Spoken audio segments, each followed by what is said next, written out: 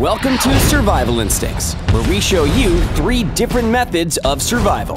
So, you've been playing the safe game for a while and perfected the art of looting, only to have it ripped away before you've even fired off a shot. Come on, Jim. And maybe you've tried hot drops a few times, only to find yourself back at the lobby because you're up against players that know how to handle these aggressive situations better than you. Well, Survival Instincts is here to help as we examine hot drops.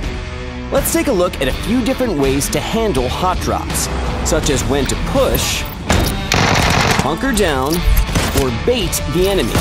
Let's start with push. Pushing an enemy player requires confidence, but it also requires a solid understanding of your positional advantage in reference to where they are. Grab a gun and act fast for that quick kill. Don't get too hung up on a backpack or supplies. A few seconds can mean the difference between winning a quick battle or running into an unwinnable situation. That was a rough one. Maybe let's try to hunker down this time. Hot drops at popular locations like the arena are incredibly competitive. Your priority will be to find a gun ASAP and deal with any immediate opponents. You'll have to deal with player after player, so be prepared for a few fights.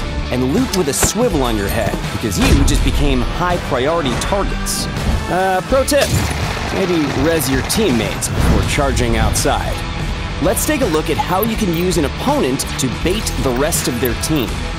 If you notice an enemy player has peeled away from his unit, let your squad know and change your drop spot to cut off the enemy player from his team. Guy landed around this warehouse. Let's drop around here and push up on him.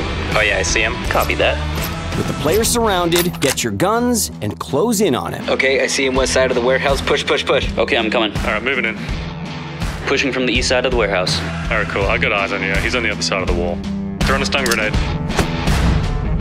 I'm pushing. His team will now likely stop their looting to save their downed teammate. I see a guy. He's pushing towards the hotel. He's a dead man. Knocked him.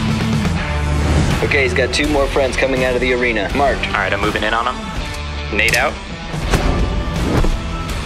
And knocked one. I see the last one. I've got him. You've just been promoted from scrub to badass. Next time you play, don't be afraid of those hot drops, and keep playing PUBG.